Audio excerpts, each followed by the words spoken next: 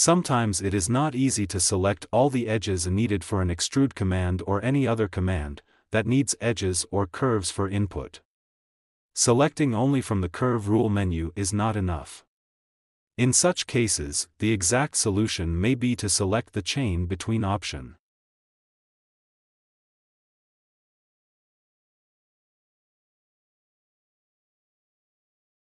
When selecting, pay attention to where you click on the first curve.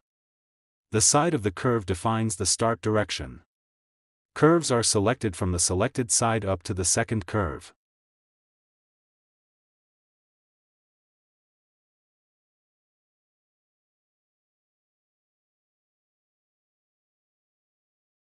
Now select the entire loop.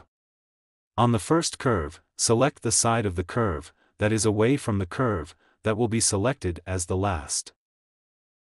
You can see that all the small edges are selected, which you can easily miss if you don't use the chain between option. If you stayed with me until the end, please subscribe, like, or leave a comment and have a nice day.